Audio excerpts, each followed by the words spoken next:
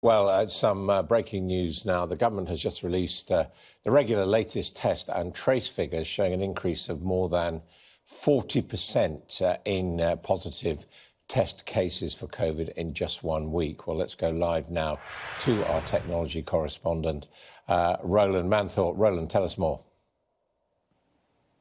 Hi, Adam. Yes, a big jump in the number of positive cases registered for the week between 27th of August and 2nd of September. So not quite up to date, but for that week, almost 10,000 new people tested positive. And the statistics, which, as you can imagine, they're always very dry, they called that a notable increase. And it really is, isn't it? 43% jump.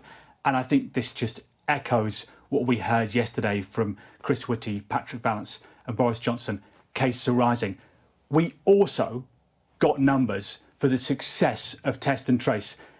And I have to say, I think these are also concerning.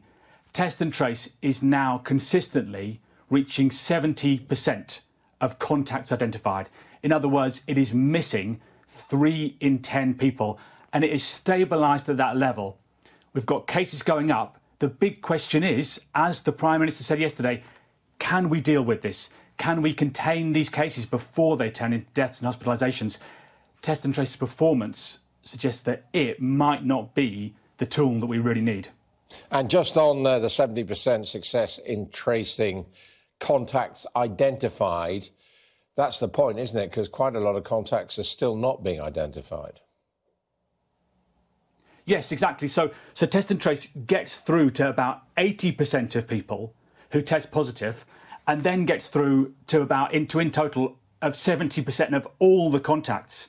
And yeah, you have to, that's always the thing that you have to wonder. So of all the people who test positive, only 80% are contacted. What happens to the 2 in 10 who test positive and just simply disappear?